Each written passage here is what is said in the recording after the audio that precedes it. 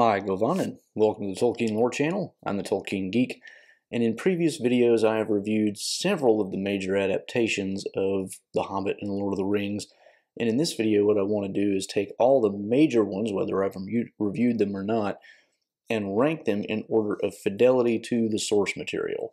Now I'm not counting really obscure, unknown adaptations. There's a Russian adaptation of Lord of the Rings. There's a 12-minute version of The Hobbit. There's weird ones out there. And of course, I'm not covering anything besides The Hobbit and Lord of the Rings because there's just not enough of them to really compare to others.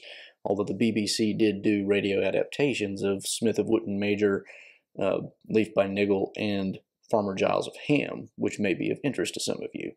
But I'm just going to be focusing on The Hobbit and Lord of the Rings and the major adaptations of those.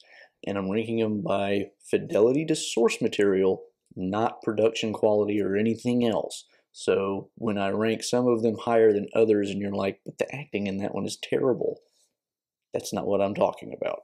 So with that said, let's get started. Now, at the bottom of my list, and in the worst possible place, is Peter Jackson's Hobbit trilogy. Now, I'm not blaming Peter Jackson, I'm just calling it Peter Jackson's trilogy because he directed it and that's just the easiest way to refer to it.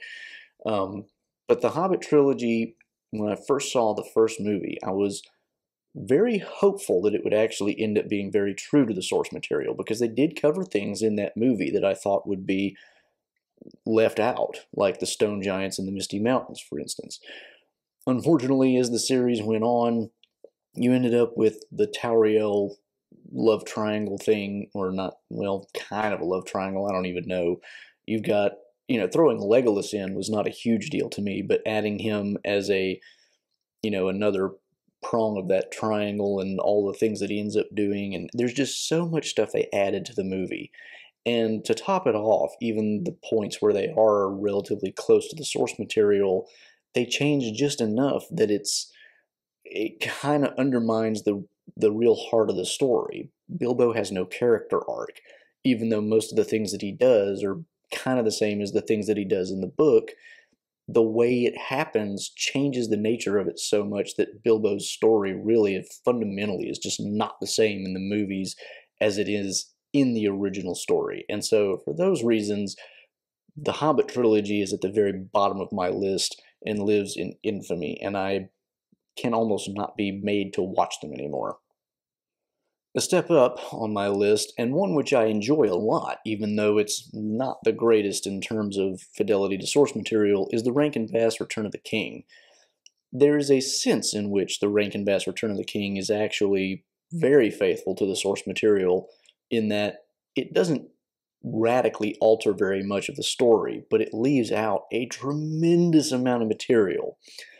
It still does a really good job telling the story, but there are some significant changes in the amount of material that gets left out. For instance, we know almost nothing about Aragorn, and growing up, this was my first introduction to The Lord of the Rings. I almost knew nothing about Aragorn because there's almost nothing about Aragorn in the movie. And so, and you even get things like, you see what I presume is Faramir sitting next to Éowyn on horses when Aragorn rides into Minas Tirith. You don't even know anything about Faramir, so it's like this guy who's sitting right next to Éowyn who appears to be significant. Who is he? I mean, now I know that he's probably Faramir, but in the context of the movie, you wouldn't know that for anything. So, just for the sheer amount of material left out of that story, I have to put the Rankin Bass Return of the King pretty low on my list. Next up from the Rankin Bass Return of the King, we get Peter Jackson's Lord of the Rings trilogy. The Lord of the Rings trilogy I really enjoy. I do have my beefs with it. They changed Faramir's character in ways that are frankly criminal. But by and large, I really enjoy the movies, and for the most part, they are relatively faithful to the source material. All the adaptations make some kinds of changes, and the changes here, some of them are bad and fairly significant, but most of the story is there. Most of the characters haven't been completely ruined. Some of them have been exaggerated or things like that, but it's, overall, the meat of it is still close enough that I consider it fairly faithful. Now you'll notice we're only 3 up on the list, so it's not that faithful, but it gets better from here and also worse from here, depending on how you look at it. So let's see how that goes.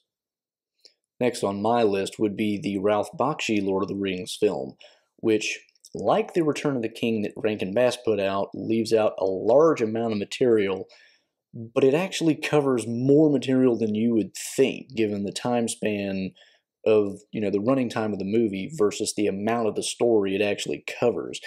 And to the extent that it covers the story, it actually covers it extremely faithfully. So we skip a lot of material. For example, Frodo and Sam and the Merry and Pippin, they don't really have any adventures other than one encounter with a Nazgul between leaving the Shire and making it to Bree, which is quite unlike the book. And the way that they leave the Shire is very different because Merry and Pippin are with Frodo and Sam the whole time, which is not the way the book does it. But apart from that, once you get to Bree and they meet Strider and, things pretty well stick to the book, other than leaving out a few details here and there. It's extremely faithful in its adaptation. It just leaves out a significant amount of stuff. It's much more faithful than Peter Jackson's version. For example, Strider is actually like Strider in the book. And, you get Legolas instead of Glorfindel rather than Arwen instead of Glorfindel, so that's kind of a wash. But, a lot of the stuff that they do in the Ralph Bakshi film is pretty much, you could take it directly out of the text and put it into Ralph Bakshi, and there it is. It's like you skip a few things here and there, and a lot of the stuff that gets skipped is Frodo and Sam's journey. That after they leave the Fellowship, they really crunch that down into almost nothing, except a couple of scenes where we get to see them talking. Whereas the rest of it gets a lot more of the focus. But they cover a surprising amount, and they do it really faithfully to the extent that they do it. Now we're getting into the really, really faithful stuff here. And now we get to the BBC radio adaptation of The Lord of the Rings. And I've reviewed this one before, so I can link to all the ones that I've done specific reviews for. I'll link in the description below. This is one where they covered the material in a pretty faithful way, not perfectly. I mean, it was definitely a adaptation, not an audiobook type thing. And they changed some things that I thought were kind of annoying. They did skip over Bombadil, which I was disappointed in because one of the final one on my list is actually one that actually covers Tom Bombadil. So that was disappointing to me.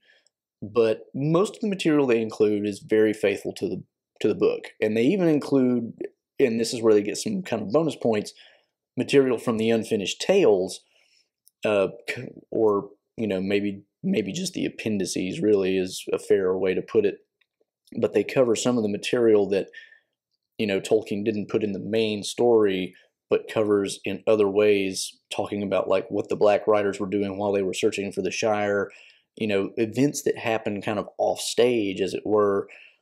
Those get incorporated into the story, which kind of gives it a little bit of bonus points in my opinion, because it's, these are things that Tolkien did right, were part of the story. They just weren't part of the story as told in the main narrative. So that was also really impressive. And as a general rule, the characters are all on point. They're all pretty much as they're supposed to be. So this one ranks pretty high. The only reason the BBC Lord of the Rings production does not rank quite as high as the next one on my list, which is the Rankin Bass Hobbit film, is because of the things that they do leave out. Like I mentioned, that whole Tom Bombadil Old Forest episode, all that gets left out. The Hobbit by Rankin Bass does leave out a few things, like Beorn and Bilbo's, dealings with the Arkenstone. Those get left out. But apart from those two major things, almost nothing is missing from the Rankin Bass Hobbit.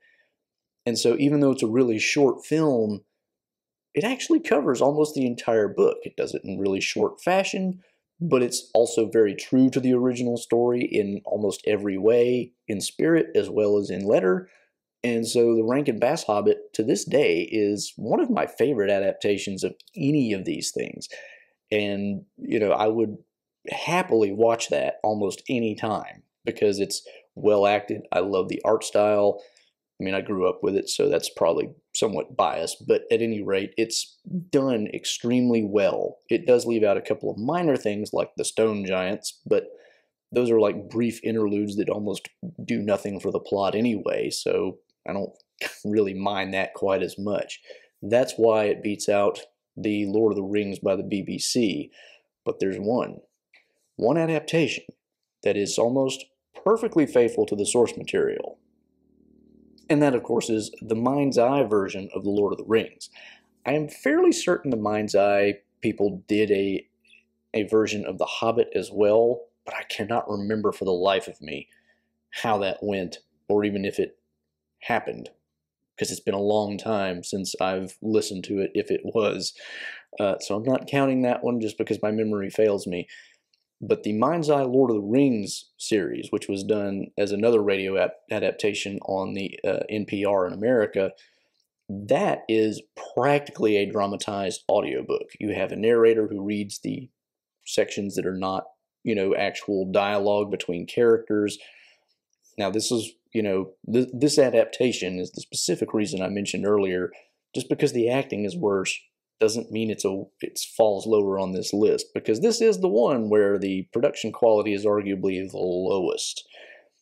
The voice acting on this one, some of it is almost silly. Some of the hobbits sound like girls or very little boys, which in a way is kind of accurate, because one of the things that we do get out of The Lord of the Rings is that the hobbits have high voices.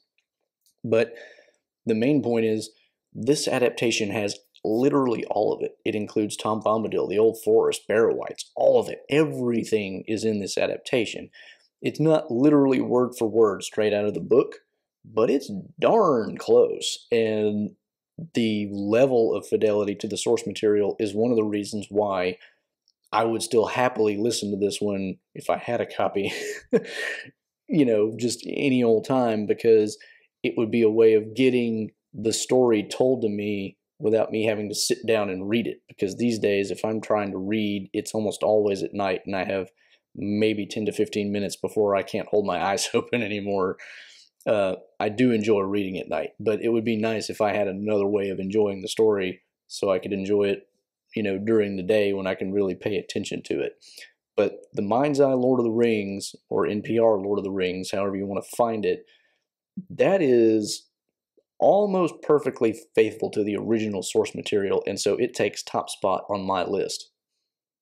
So, hope you enjoyed that video and got something out of it. Maybe there's some adaptations on here you weren't familiar with that you might want to go look for your own benefit. And, if you did enjoy it, please give it a thumbs up, share it around. You can follow me on Twitter at JRRTLore for some occasional Tolkien-related trivia questions. I'm also on Odyssey and Rumble as YouTube alternatives, and I have podcast versions of these videos going up on all the major platforms. And of course, you could support me at Patreon, and to subscribe on YouTube, don't forget to click that bell icon so you get all the notifications. Until the next time, I'm the Tolkien Geek, signing out for the Tolkien Lore channel. Namatie.